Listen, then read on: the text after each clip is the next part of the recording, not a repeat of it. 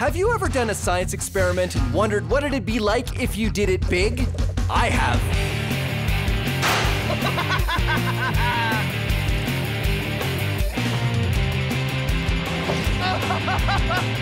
Yeah!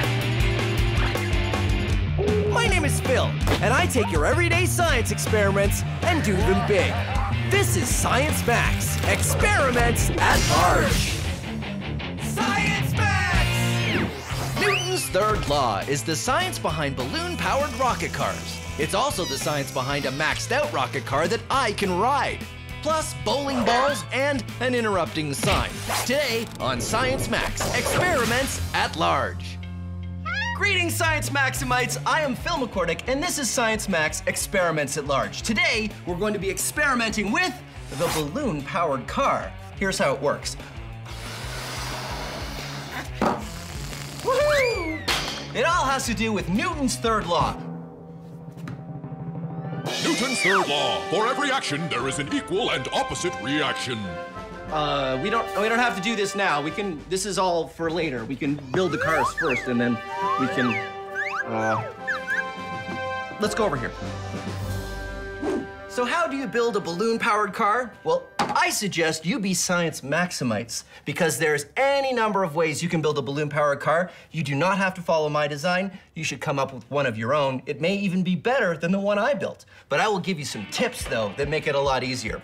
First of all, you need something to stick your balloon on that has an opening on it. I used a turkey baster for this car. I just pop the top off, and remember to tell an adult that you're using the turkey baster.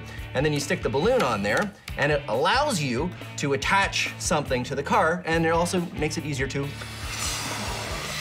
blow up the balloon. You can use any number of things, even just any kind of tube that you find lying around. It helps you attach the balloon to the car, and it helps you blow up the balloon way easier. The other thing you should think about when you make your balloon-powered car is how you're going to make the wheels roll. Once you've decided on the base of the car, you could use anything, even just a piece of cardboard like this. You can do your wheels in two ways. The first way is to attach the wheels to the axle.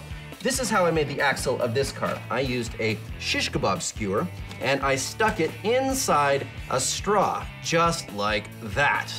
And then I attached the lids to the shish kebab skewer. So the lids and the shish kebab skewer are attached, and they rotate in the straw. That's one way to make the wheels turn. The other way is to tape down the axle or whatever you're going to use and have the wheels spin around on the axle. Two great ways to make your wheels turn, and it really kind of depends on the wheels you're using. You can make your own design and keep refining it and making it better and faster, or do what I like to do and make a whole bunch of different cars. So we've got this one. This one I made out of paper plates, and this is a snorkel. Awesome.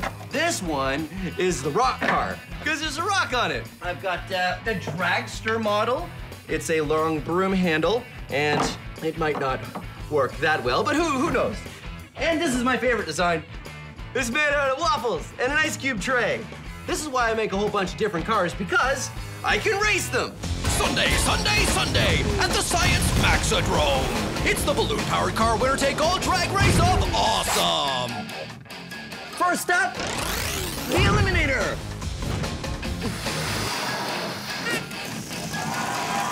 Woohoo! Better late than never, it's the Procrastinator.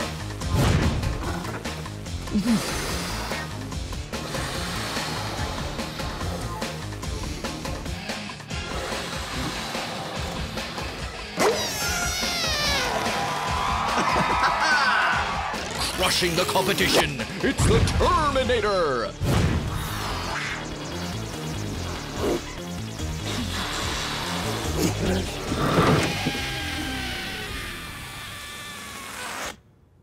Feel the chill of the refrigerator.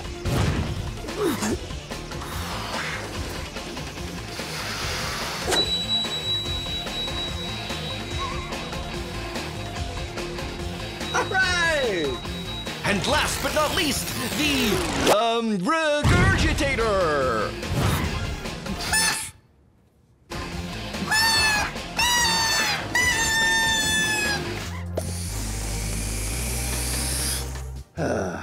Well, when you build your balloon-powered cars, you can figure out what worked or what didn't work and try modifying your designs to make them work even better. That is science. And now we're gonna max it out because this is Science Max Experiments at Large. So we're gonna take that small balloon-powered car that we just built and we're gonna make it much, much bigger. I'm gonna go to the Center for Skills Development and Training and we're gonna use the science behind this small balloon-powered car and we're gonna make it big.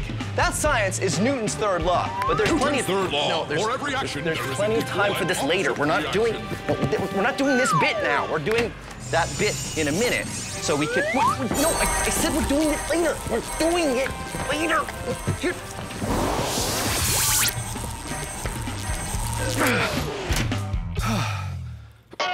Whoa. Hi, Sarah. Hi, Phil. This is Sarah, and she's got a master's degree in physics from McMaster University. That's right. And we're gonna be talking about Newton's third law. Oh, look out, duck. Sorry. There was a sign that kept coming in. Never mind. Newton's third law. Well, what is that? For every action, there's an equal and opposite reaction. Right, so how does that work with our balloon car? Ah, cool. Okay, so if you blow up the balloon, what's gonna happen when you release it is the air is gonna push out with a certain force, which in turn is gonna cause the cart to move forward with the exact same force. Yeah, works great. So how come it doesn't work with my rock cart? Ah, wow. Well, actually, it did work. So the balloon still pushes with the exact same force, which causes the cart to have the exact same force push forward, but your rock is really heavy, so you probably didn't see it move. Oh, so a lighter cart works better with the same amount of force. That's it. Well, there you go. Newton's third law. What? Newton's third law. For every action, there is an equal and opposite reaction. I'm really starting to dislike that sign. Phil, are you okay? Yeah, I'm fine. Our small balloon-powered car works because of Newton's third law. For every action, there's an equal and opposite reaction. The air pushing out the balloon this way pushes the car with the same amount of force this way. So, in order to max it out, the plan is just to get a bigger wheeled cart and a much bigger balloon. So, everything should work out the same. Okay, so I thought what we would do is in order to max out the balloon-powered car, what we need is a cart to start with, and then I ride it. And we have a giant balloon, and then I go. Do you have a giant balloon? Ha ha ha ha! Giant balloon! So, step one, Sarah blows up the balloon. Okay.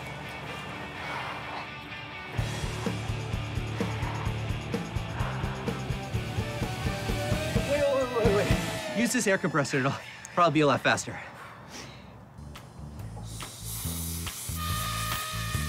Sarah and I get to work blowing up the balloon, and it takes a long time.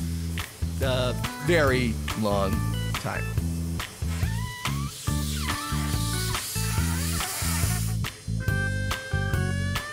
Okay, human-sized balloon-powered car test. Take one. All right, Sarah? You got it? Yeah. Okay, let it go. Okay, go. Let it go. You did. You did let it go. I just let go. Nothing is happening. It's not coming out fast enough, and you're a bit too massive. I don't think it's gonna work like this. Really? Yeah. Okay, balloon-powered car test 2. No fill. I'll just take it and... What happened? I don't think it worked. The balloon popped. Phil, are you okay? This is why you wear protective eyewear. Yeah. So, that didn't work. No. No. Should we get another balloon? I think we need something else. Okay, well, the air coming out of the balloon just didn't have enough force, so... We need the air to come out with more force. Yeah, do we get, what, a bigger balloon? I don't think that's gonna work. I don't think it's that. I think we need something with compressed air. Oh, like a scuba tank or a... Fire extinguisher, something like that. Yeah, that's what we need. Okay, sure. Well, we can... All right, so I don't know if that's safe to do that, so we'd have to build like a cage or something? Yeah, I don't know if it's gonna work on this. All right, well, back to the drawing board. So Okay. what we should do is we should get We need to find these tanks. get the tanks, and then we make like a frame out of aluminum or something. Okay, that could work. Yeah, That's they a good can hold the idea. tanks, so Yeah. they're safe. And then what we should do is... Who was Isaac Newton? He was a mathematician and probably #1 on the list of top scientists of all time. Albert Einstein said, Isaac Newton was the smartest person that ever lived. You've got to be special if Einstein is calling you smart. Newton's 3 laws of motion was a huge idea, but did you know Newton also came up with the idea of gravity? The famous story is that in 1666, Isaac Newton was sitting under an apple tree when he watched an apple fall and wondered why. Hey everyone, I just invented gravity, which was a big relief because up until then, everyone was just floating around. Okay, so it didn't happen like that. He didn't invent gravity, he gave a name to this invisible force and then described how it works. Not only did it make things fall down, but it was the same force that kept the moon circling the Earth and the Earth circling the sun. And he invented a new kind of math to explain how. We now call it calculus. See? I told you he was smart. He's very smart.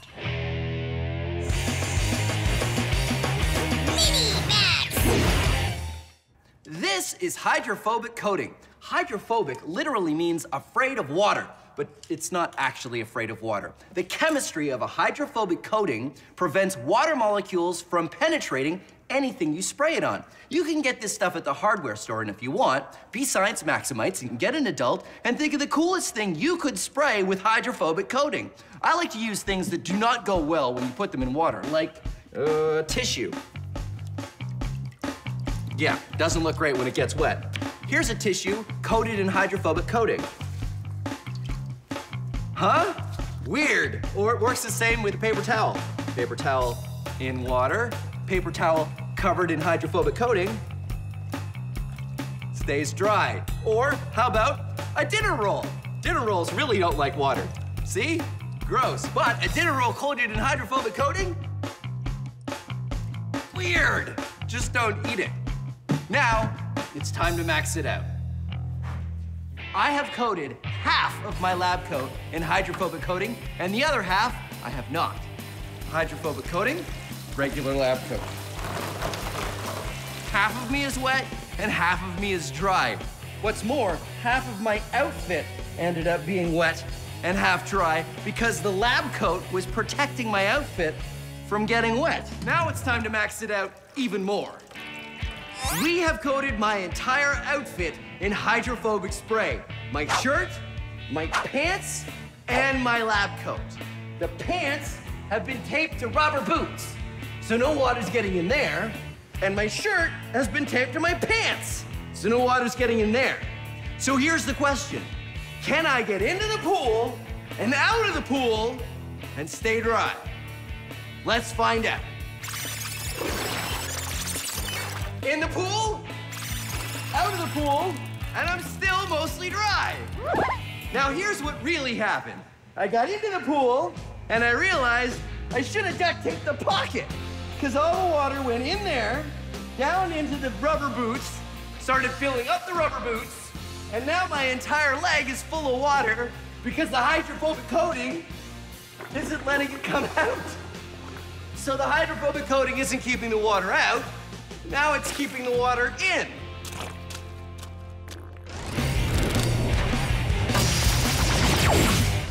Let's take a closer look at Newton's third law.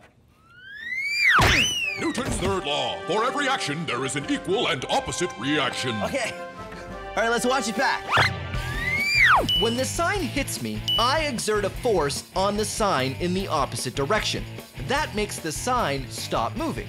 It also exerts an equal force on me, causing me to fly off in this direction.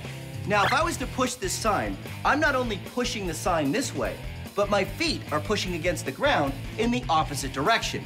It's, well, it's really easier to see if I'm not standing on the ground. Oh, hold on. Okay, so, huh? Oh, okay. So now that I'm hanging, watch. I push on the sign, but when I exert force on the sign to make it go this way, I go that way. Well, actually, it doesn't work as well because the sign isn't as heavy as I am. So wait, I have this over here.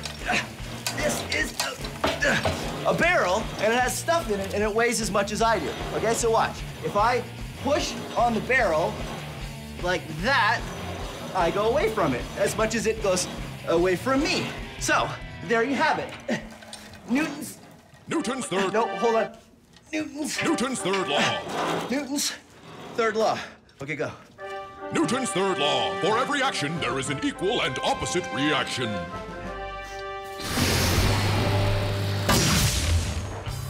So, using a giant balloon to push me on a cart didn't work.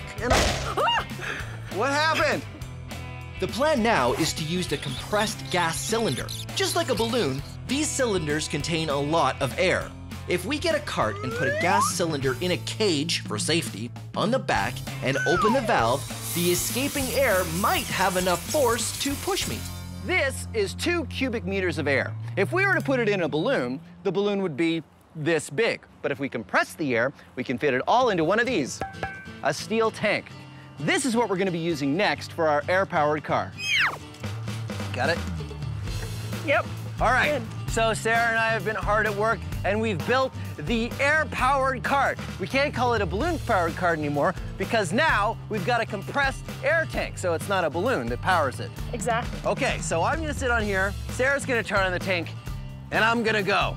And before we do this, we should say, do not, under any circumstances, try this at home. We are trained professionals. You ready? I'm ready. Okay, high five first. Okay, now we do it. Okay, so before I turn the tank on, make sure your feet are down and the brakes are on. Gotcha. Don't take them off till I say go. You have got it. All right. Ready? Okay.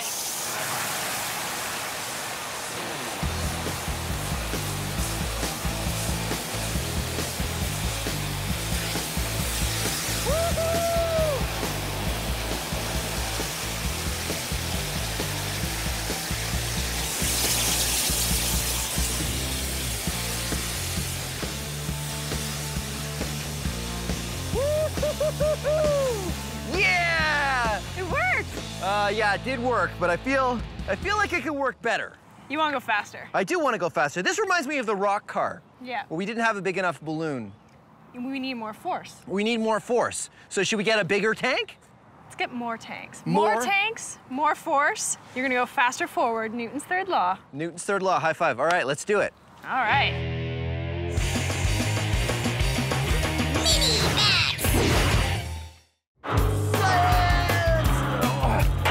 Whoa.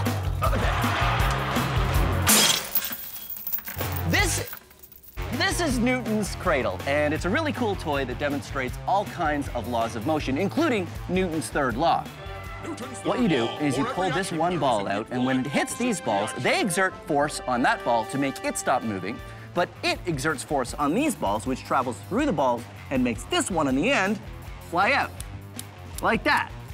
Now, there's a lot going on here, but you can really see how the force is equal that you put in and you get out if you use 2 balls. I swing 2 balls up, and 2 balls go out that side. Isn't that cool? Now, it wouldn't be Science Max unless we maxed it out, so come on. Whoa, okay. This is one we built out of bowling balls. Bowling balls, bowling balls, instead of smaller balls. And I think it's gonna work the same way. Let's find out. You throw one out, and yeah, it works the same. Okay, now let's try it with 2 balls. Okay, ready? Wait. And 2 balls, throw them out. And 2 balls on that side. All right, so there you have it. Whoa. Newton's third law. Oh. Ah! Newton's third law. For every action, there is an equal and opposite reaction. So our single pressurized tank created enough force to move me, but not very fast. The plan now is to do 2 things. First, we're going to triple the amount of thrust by using 3 tanks. We're also going to use some pipes that lock into each other to give me an initial push. These pipes slide together, and when the air is turned on, the pressure in the pipes will cause them to slide apart, which will push me forward. After that, I use what's left in the tanks to keep going. All right, now it's time to max it out. I've enlisted the help of a few more Science Max people. Thank you very much, Corey. You'll see now we have 3 tanks of compressed gas, and we've also got this nifty little contraption. How does this work, Sarah? All right, so each tank is attached to a tube, Yeah. and you can see that each tube goes into this one main tube, so when we turn them on, pressure's gonna build up, and we're gonna go forward with more force. Well, that's great. And Reed is stacking cinder blocks, thanks Reed, up so that will push, the pipe will push against the cinder blocks, and then I'll go Or it goes that forward. way. All right, well, are you guys ready? I'm ready. All right, let's do it. Now, again, I have to say, thank you, Corey, I've got it. This is something you definitely don't want to try at home. We are all trained professionals. We have a physics degree here. We've got TV people that make sure that this is safe. So watch it and enjoy, but please don't try any of this at home. Okay, I'm ready. Sarah, count me down. 3, 2, 1.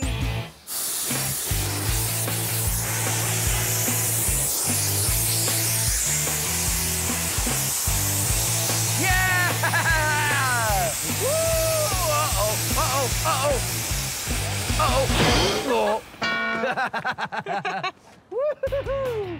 That was awesome! That was really awesome. All right, high fives, high fives. Yeah.